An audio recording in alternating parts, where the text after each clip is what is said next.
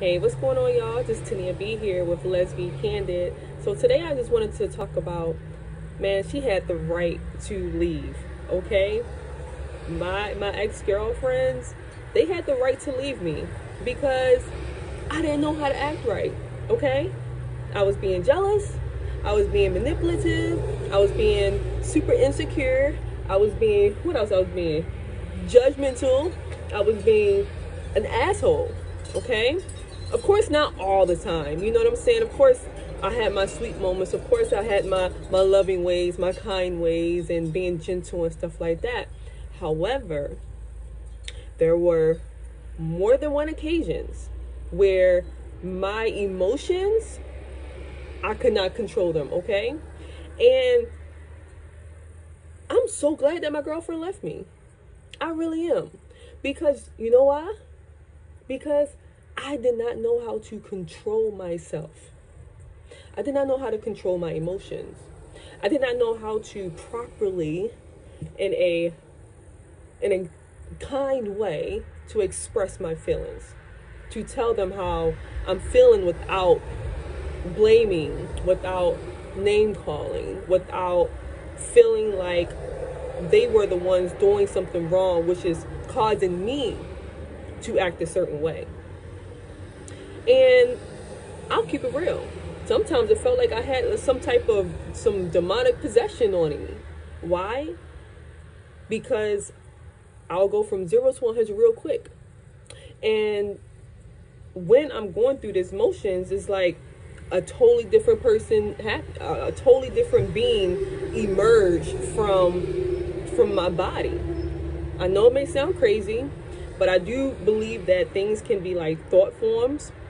I do believe that demonic possession or whatever, it can be in some type of thought forms, or like entities can attach to you when you are feeling and going through experiences of like grief or sorrow or depression and stuff like that. Is like entities can feed off of that.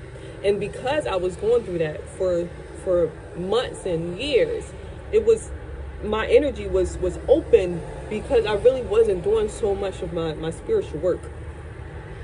And it sucked. It sucked. Because I never wanted to act the way that I did. Okay? But regardless of how I wanted to treat my lover, even though it was very difficult for me to act right, I knew deep in my heart, because it was difficult for me to act right, that she did the right thing when she left my ass. Straight up. Why do you want to be with somebody who cannot control themselves? Why do you want to be with somebody who is constantly blaming you? Why do you want to be with somebody who is constantly nagging? Why do you want to be with somebody if you're unhappy? Why? I didn't have the strength to leave my girlfriend. But I'm so glad that she found that inner strength to leave me. She did the right thing to leave. And if you're watching this and you are like me, who it's hard for you to control your emotions, but you feel like you can't let go of your relationship, I'm telling you, man, like, you gotta dig deep and leave. I know it's difficult because it was hard for me to leave. I only left, 2 of my relationships. But it's hard. And if you are watching this and you're the one who is possibly on the receiver end, where your boo is being the aggressor,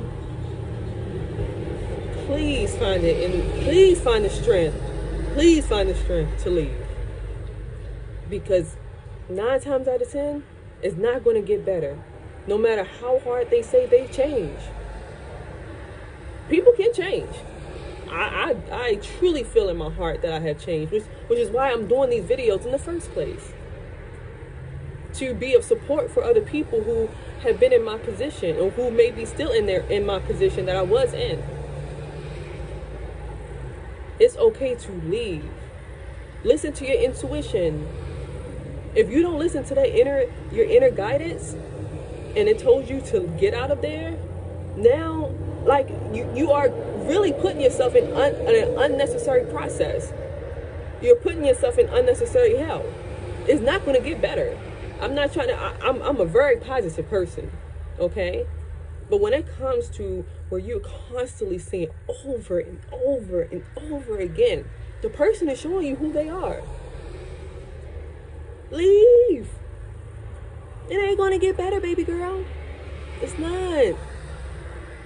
But it will get better once you make that choice to love yourself enough to let go. It's not going to be easy, especially when you really care about that person. It's not going to be easy. It's going to be difficult. It's going to be hard. You're going to cry.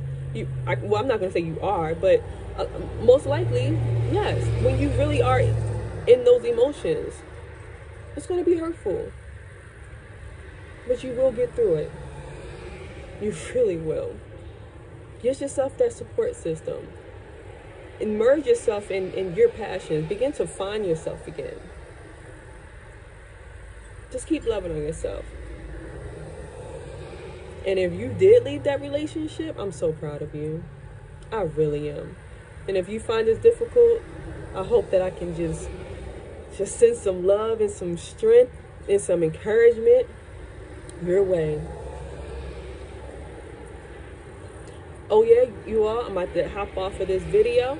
Definitely hit that like button if you like it. Definitely hit that subscribe button if you want to keep up to date with my videos on this topic of lesbian domestic violence. Because it's a topic that needs to be spoken about. It really is. And you can also find my book. I did write a book, 10 Things I Learned About Being a Lesbian Domestic Violence.